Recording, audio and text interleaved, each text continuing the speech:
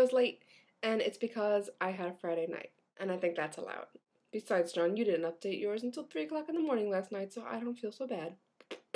I rewarded myself tonight with 2 new shirts. Congratulations, us!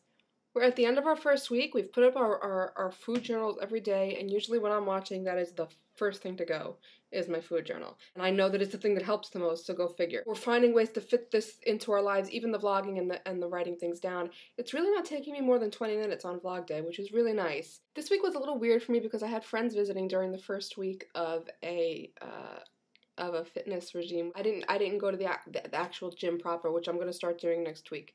I just need to get my kind of post-New Year life in order. I love the community that's growing at Fittingitin.com. Holy cow, there's over 250 people. There are going to be more next week because we talked about it on Podcast this week.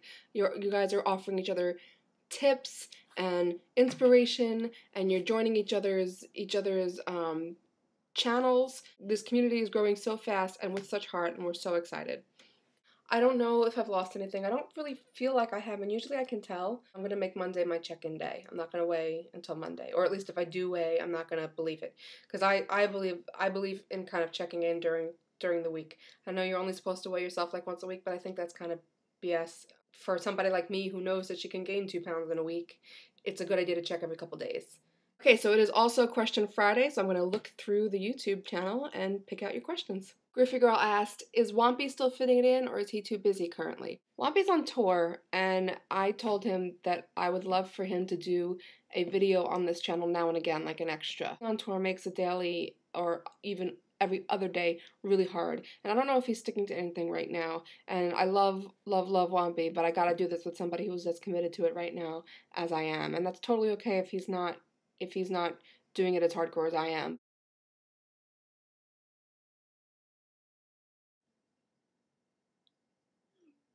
Someone on the Ning asked, and I'm sorry that I don't have your name in front of me right now.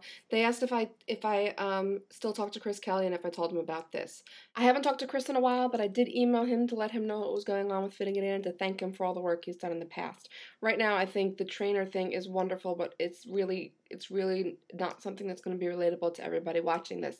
The idea is that if I'm getting into my life, so can you. And if I'm using a trainer, then I don't think that that's fair. One day use a trainer again, I don't know. But right now, the idea is pushing all this into normal life so that you can follow it too. So I do hope to bring Chris in maybe now and then on this channel, or maybe if he's busy with his life, bring in another fitness expert at a later date.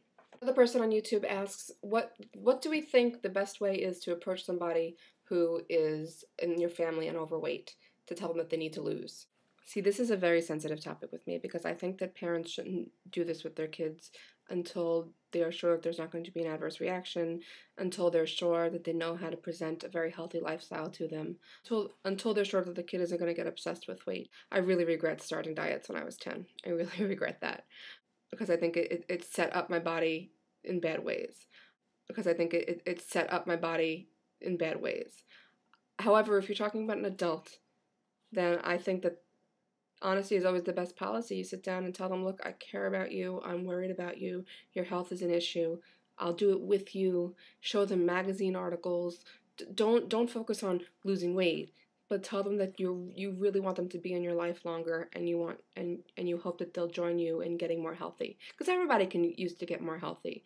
Do it with them. Don't just say you need to get more healthy. Don't point a finger. Say, I need to do it too. I'm worried about your health, but I'm also worried about mine. Let's do this.